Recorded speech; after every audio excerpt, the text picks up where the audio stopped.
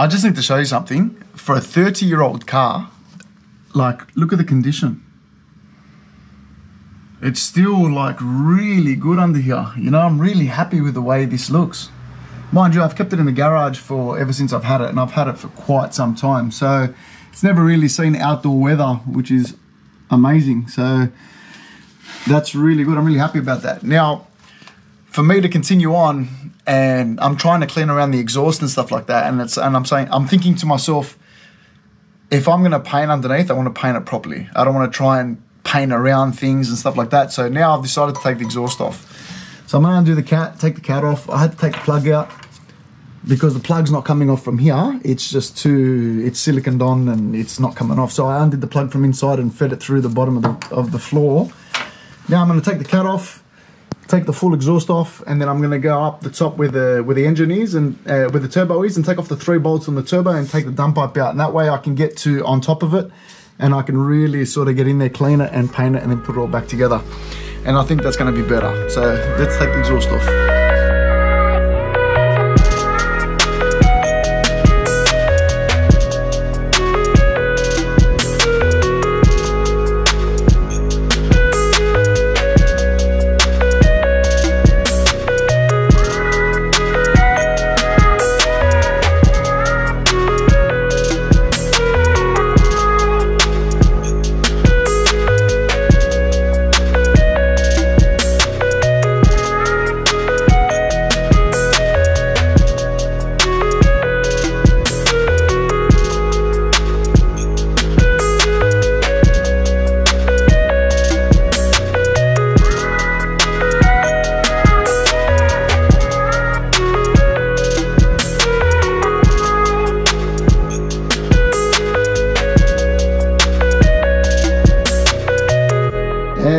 Exhaust is off.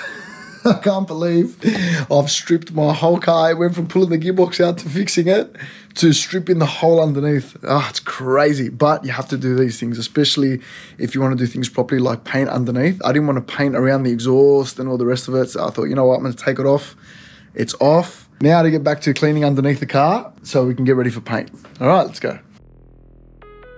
Guys, I've done it. I cleaned the whole underneath of the car, and this is how it came out. It came out sick. There are little to no rust spots. There's one here, there's one here, there's a little bit of a rust hole here. That's behind the driver's side. When you're driving with the windows down, water just sort of sits behind your seat, and over the time it, you know, just sort of eats away at the metal. Now, I used to drive with my windows down a lot. Like, you can't not drive these cars without your windows down, you know? So other than that, like, the rest of the car underneath came out sick. The other thing I did is I took the fuel lines out. As you can see, the fuel lines are hanging down, and that's because I didn't want to paint over the fuel lines. I wanted to paint behind the fuel lines. It gives it more of an OEM look. Plus, you know, when you paint over the fuel lines, people start to question, oh, why'd you paint over the fuel lines? Is there something wrong with the undercarriage? And there's nothing wrong with the undercarriage. It's in great nick for a 30-year-old car. I wanted to freshen it up, and by me doing this and painting it, it will add another 20 years to the undercarriage of the car, you know? So that's it. I can't wait. So I'm just going to hit these rust spots with a wire brush, just to, you know, get as much surface rust off as possible. The only thing I'm going to do is with these holes, I'm going to use seam sealer just to patch them. And once I just seam seal over the top of them, then I'm going to paint it. And I can't wait. Let's get to hitting these rust spots.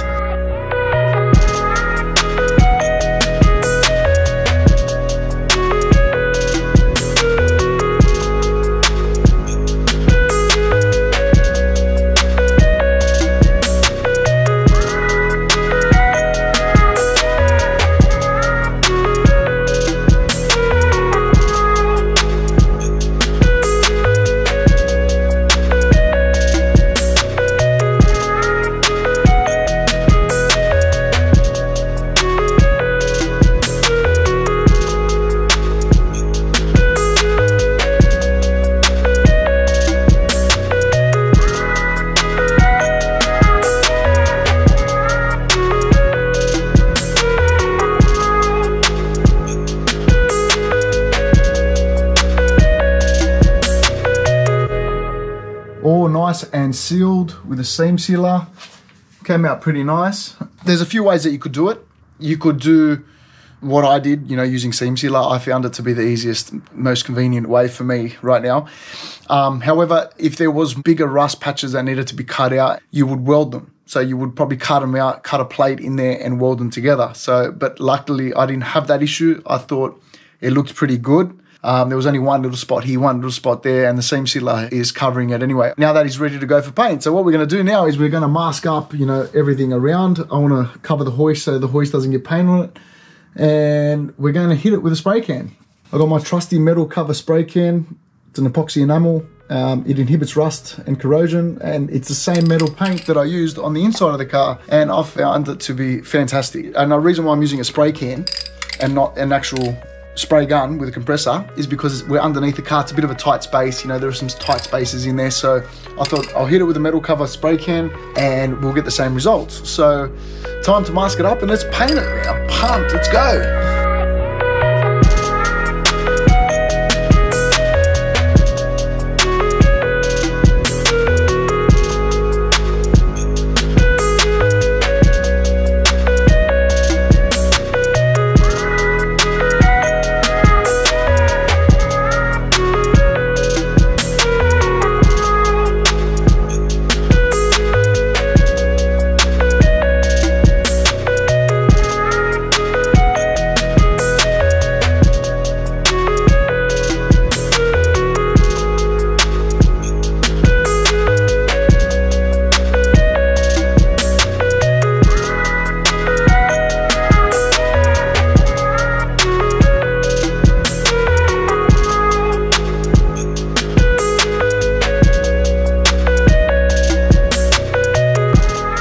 Look how nice that turned out.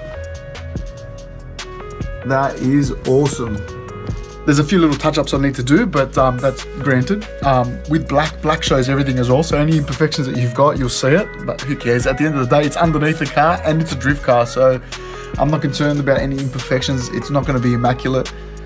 It's gonna get thrashed, so I'm happy about that. I'm stoked about that, actually. The other thing, I've only painted up until the chassis rails.